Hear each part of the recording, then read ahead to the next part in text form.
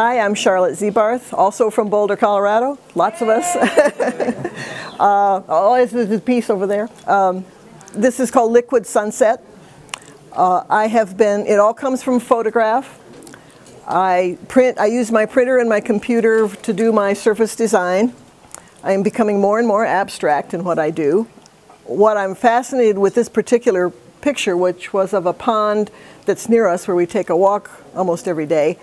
And it was the end of the day, the lighting was creating various things, and my husband was throwing rocks into it to make the ripples for me. And I love the shibori-like effect that these different widths and puddles and whatever that occur in the ripples create.